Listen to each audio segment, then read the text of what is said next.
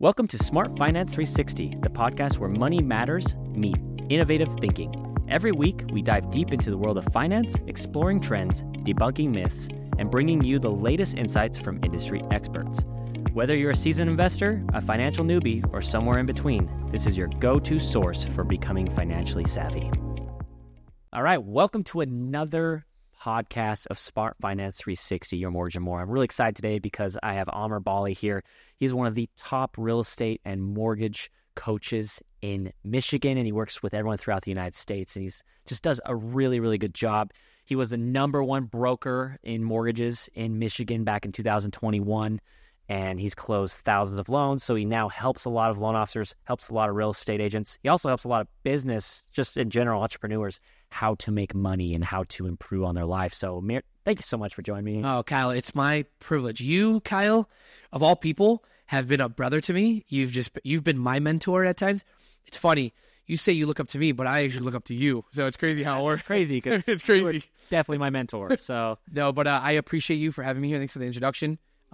And it means a lot. You have an incredible team of what you're building here. I know I told you this before, but what you're building here is it's insane. Because when I first met you, it was you, Jimmy, and I think maybe Adam working out of that co-working space. Yeah. You remember that co-working with the open roof? And and it was we used to think in Michigan, like, wow, this is a crazy office. But you guys were in a co-working space. And now I look around and I say, this podcast room, the green screen, Bailey, JC, the team, you're absolutely crushing it, Kyle. So you should be proud of yourself. I really am. And all the hard work is starting to pay off, and it's really fun to see. And now I get the energy of having people around me all day. We got a huge team. And when you have people you like working with and people that, feed off each other's energy, there's nothing like it. Like, it's something that I always, I've always worked on small teams, and I've always worked in areas where maybe we didn't have a growth mindset. But the growth mindset here, plus being able to feed off the energy of others wanting to get better every day, it's unmatched. It's just fun to work and get up every single day and do things that you want to do. And so it's fun to help the people that have to do things that they have to do, but it's fun to, be able to build what I'm building. So I really appreciate that. So. Yeah, you're really owning that. And I was just sitting in your meeting, and you have a very good way of getting everybody involved with the awards and the coaching and your beliefs and the branch beliefs. It's just insane. It's very, very cool. It's been fun. It dawned on me, this was about 6 months ago, and I really like that U-Mortgage in general has core values. That's the company I work at.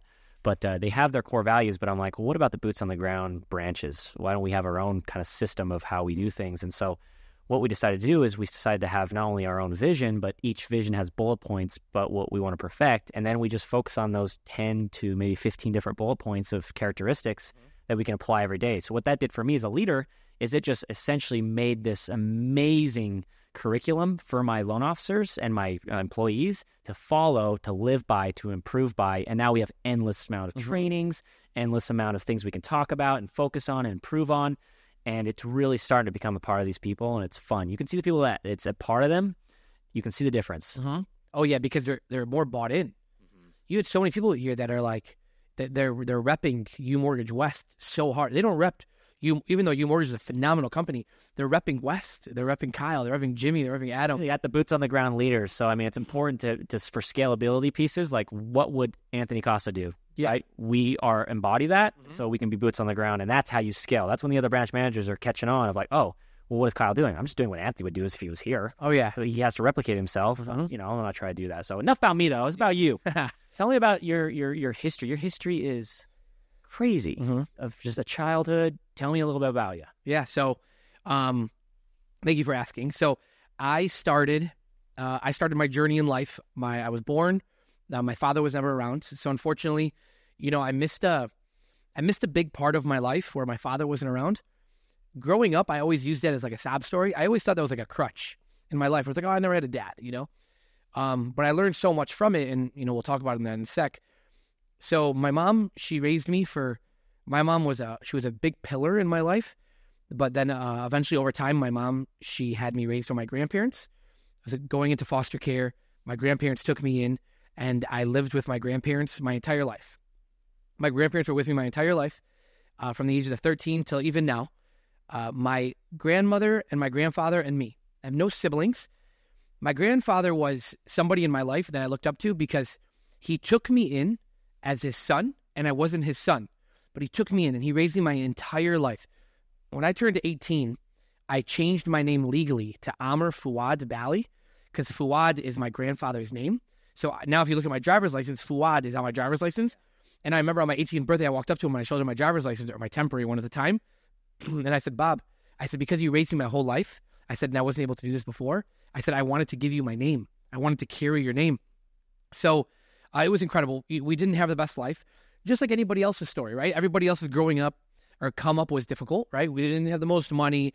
My grandparents were foreigners. They came here from Iraq. My grandfather worked for Wonder Bread, and he retired from Wonder Bread. At one point, we had 13 people in our house. It was the best. You know, some people, when they tell their story, they talk about how there were so many people living in their home, and they almost make it seem as if it was like a horrific experience. In my case, I lived in a room with my grandfather. My mattress was on the floor, and it was the best thing ever. Because I remember the days I would come home late, my grandfather would rock my world. He would ruin me, right? But the days where I was doing good, my grandfather, I remember there were times in my life where my grandfather would pick me up from middle school, and he'd rub my head, you know, and he'd be like, you're doing a great job. And those are times in my life, I'll never forget those.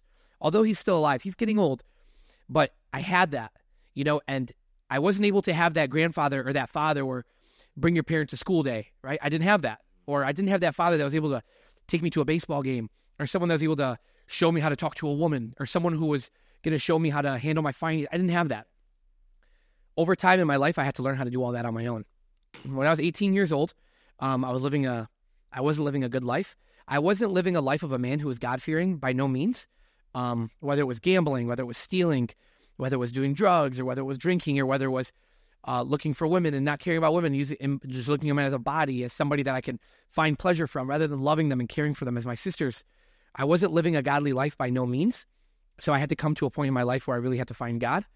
When I was 19 years old, I went on this retreat called Two Foundations. It changed my life. It was a 4-day all-boys retreat. They lock you in a room for 4 days, take your phone away from you, and they talk to you about God. And they talk to you about how he is a figure in your life, where God or Jesus or whatever, he's not somebody that you need to fear. Rather, he's your friend. And he's somebody, his moral compass is something you should ingrain in your own life. It was great. Throughout my entire life, when it comes to my career, I worked at a large mortgage company when I was 18 years old. I worked at a credit union. I owned my own phone stores, failed completely. I worked at United Wholesale Mortgage. And then September of 2018, I decided to quit my job at UWM, and I decided to start my own branch at a mortgage company, and it was called the Valley Team. I didn't close my first loan until January of 2019. I remember when I started the Valley Team, it was very, very difficult in the beginning. I wasn't closing any loans. I had no money. I actually had no money. To the people that are listening, I want you to put yourselves in the position of understanding that I had no mom. I had no dad. My grandparents were living off their pension and Social Security. If I couldn't make my car payment, nobody was going to make it for me. Meaning I was going to lose my car. It was very difficult. The stress of saying, okay, I have to make payments for my bills. Although I also have to run a company, I have to run a team. Although I didn't have a team, but I have overhead of my tech or my marketing or whatever it was. So I remember I was picking up jobs at liquor stores at night. My Fridays consisted of 3 p.m. to 2 a.m. And to anybody that's listening to this, if you know how liquor stores are ran, especially in Michigan, they're open freaking damn near all day. But 3 p.m. to 2 a.m. And then I remember Saturday was 8 a.m. to 2 a.m. So it was like, that was a really long shift. It was almost 18-hour shift. And then Sunday, it was 11 p.m. to 7 p.m. or 11 a.m. to 7 p.m. And I remember those days when I was making the fried chicken in the liquor store, and I was saying to myself, this is the effing worst. I said, this has to pay off. And to anybody listening as well, and to you guys that know, it's Bailey. Bailey's not on the camera, but he's the superstar that's running the show. But to those of you that know, you know, when you're doing something in your life, when your back is up against the wall, you have two options. And the options are, I'm either going to win or I'm going to die. Like there's no, I'm not going to win, I'm going to lose, and I'm just going to go pick up a regular job. So no, you put your heart and soul into this. You're either going to win or it's like, I'm going to die because I'm going to win. I know I'm not going to die, so I'm going to win. There's no other choice. So I did mortgages. I busted my butt. I worked really hard, and I know a lot of other people in this world work very, very hard as well. I worked very hard, and I slowly climbed the ranks, and I became one of the top mortgage brokers in the country. It was incredible. In 2022, my career took a very large shift. Things didn't really work the way I wanted. Unfortunately, I lost some things. And when I talk about I lost some things, I don't say I lost things due to, oh, I blame this person, or I blame that person, or I blame this circumstance. I look back and say things in my career didn't go the way I wanted because I didn't do things correctly. And when I say I didn't do things correctly, that means maybe I was a prick to the wrong people. Maybe I was arrogant. Maybe I lost my moral compass because I started putting money above people, right? Maybe I thought I was untouchable because I had money or because I was number one. And I look at it and I say, God, he really, really humbled me.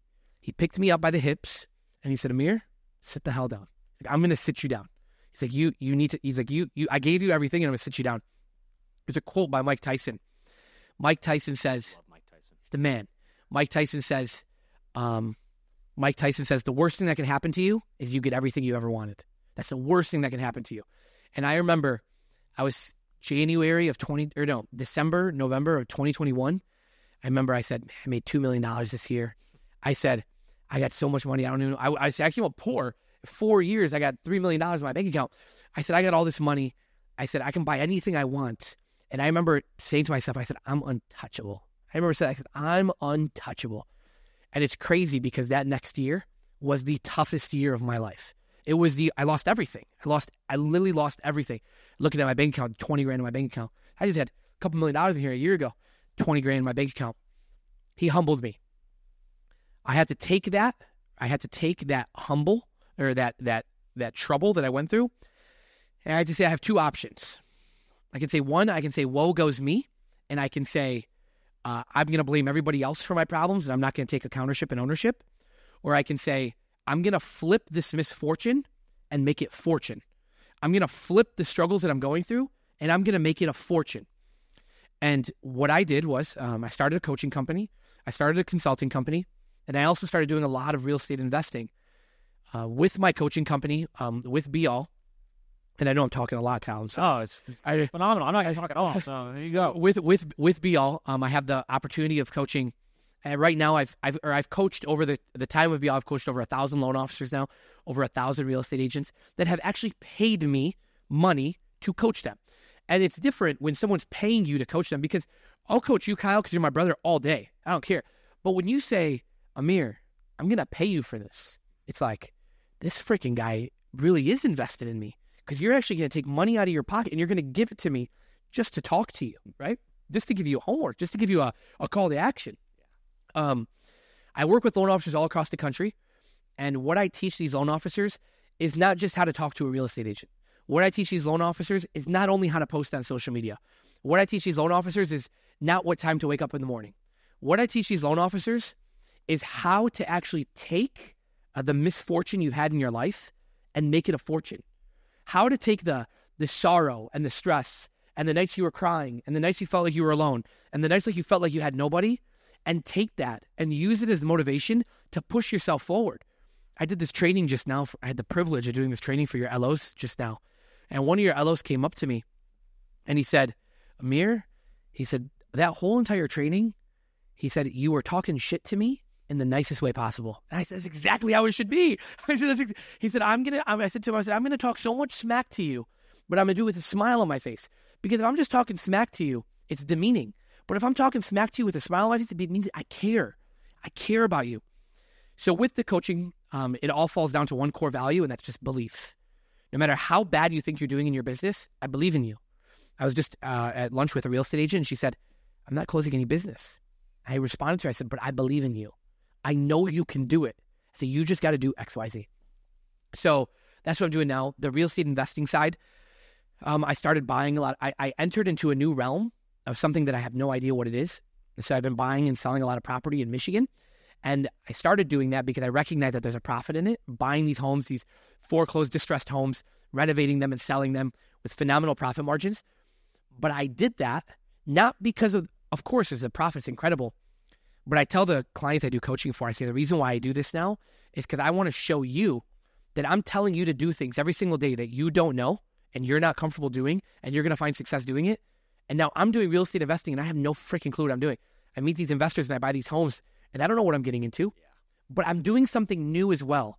So if I'm going to teach you to do something new, I got to do something new too. Right? So they go hand in hand. So that is rad. I mean, that's a lot to unpack. Yeah. As far as what a journey. I think the word there's two words, but the first word I would say is perseverance is unreal for me as far as, and grit. Those are two words. I think for you, you got grit, my man. I mean, from being basically, you were an orphan, and then you have all these ups and downs in your life. You've had that absolute high, absolute low, and now you're back up there on the absolute high. Yeah. How do you keep, what's the question I can even ask here? Because I've only been I've been up and down as well, but not like that much. How do you keep your head on straight during those times now? Now you understand how it feels at the top. You also understand how it feels at the bottom. How do you feel this time around being on the top again? Yeah. So to answer that, I'm just going to say something before I answer that. In 2022, everything was going incredible. It was going great. June of 2022, I got married. It was amazing. I got married to my best friend. And you were a huge piece of what ended up happening.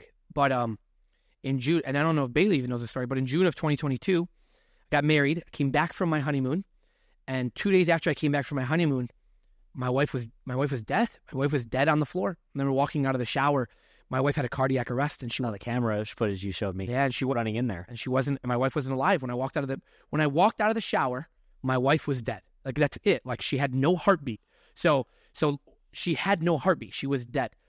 I remember I got on my knees and I started giving her CPR. And I said to myself, what the hell is going on right now? Like, what's going on? My wife is a nurse. My wife doesn't smoke. She doesn't drink. She doesn't eat bad food. She's the healthiest person I've ever met. And she had a cardiac arrest. And I'm giving her CPR. I called the police. The police came. And I remember we get to the hospital and the doctor says to me, 15 minutes into me being in the hospital, I see the doctor walk out. I stand up. I look at the doctor. I say, Doc, I'm a strong man. Tell me what happened. I said, there's nothing you can tell me that's going to break me. Tell me what happened. He goes, your wife has a 10% chance to survive.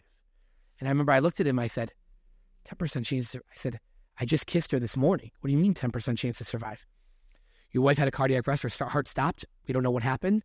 She's in the ICU. She's on a ventilator. She's on life support.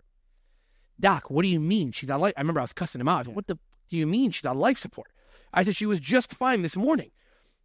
We don't know. We're going to keep her on life support for 7 days. If she doesn't come back, she's dead. We're going to pronounce her dead.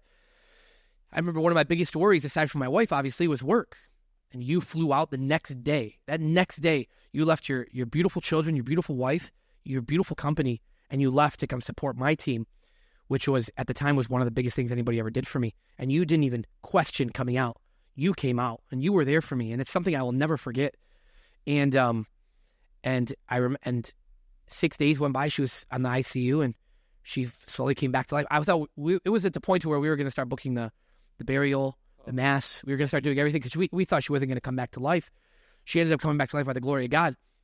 A month later, I had to leave mortgages. A month later, I lose my first child. My wife had a miscarriage. A month later, I'm only in November right now. A month later, I lose my second child. And I remember it was December 28th of 2022. I remember sitting in front of the cross at church, and I was on my knees, and I was looking at God. I was looking at the cross, and I said, I'm at the worst point of my life. I said, I'm overweight. I said, my wife almost died. I can't have children. I said, I'm struggling to make ends meet. I said, what the hell happened? What happened? Just a year ago, I closed 128 loans in a month. What just happened? When I said that to God, I remember January 1st came back. January 1st came just a few days later. I remember I said, I have to make a change in my life. I said exactly where I was October 4th of 2018, where I said, I'm either going to win or I'm going to die. I have to re-implement that all over again. And I did it all over again.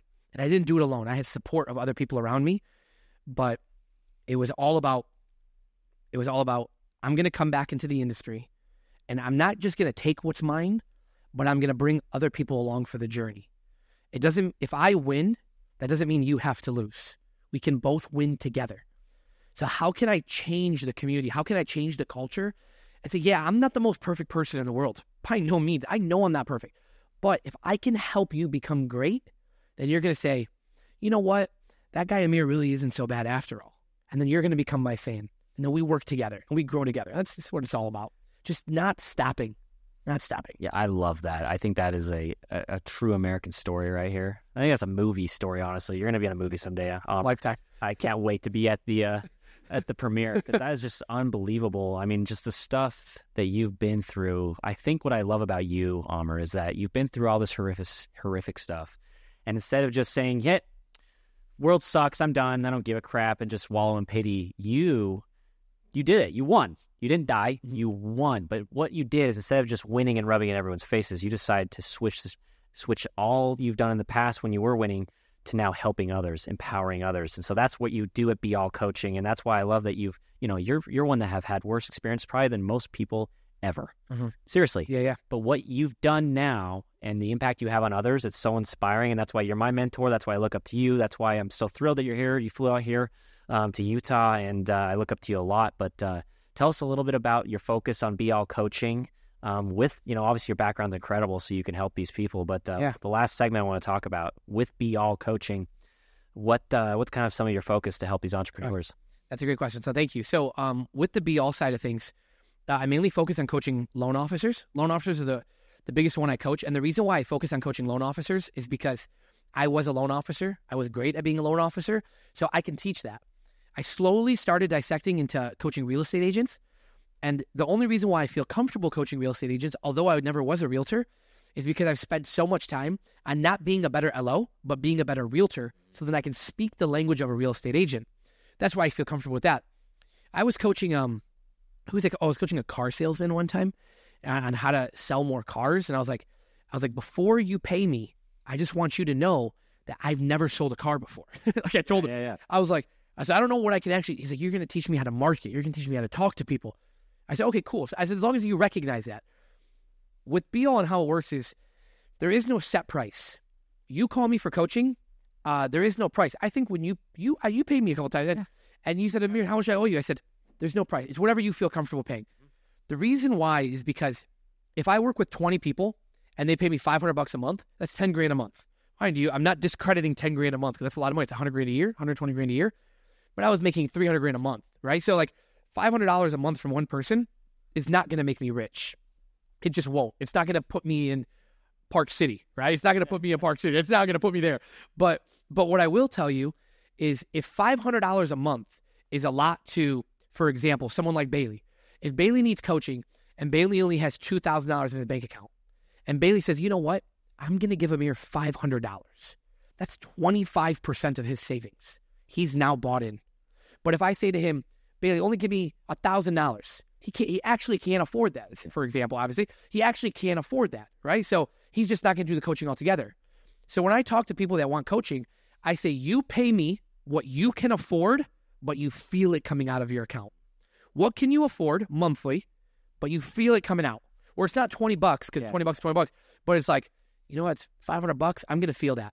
It's just enough, because once you feel it, you're invested. You're bought in. You're giving me skin. You have skin in the game.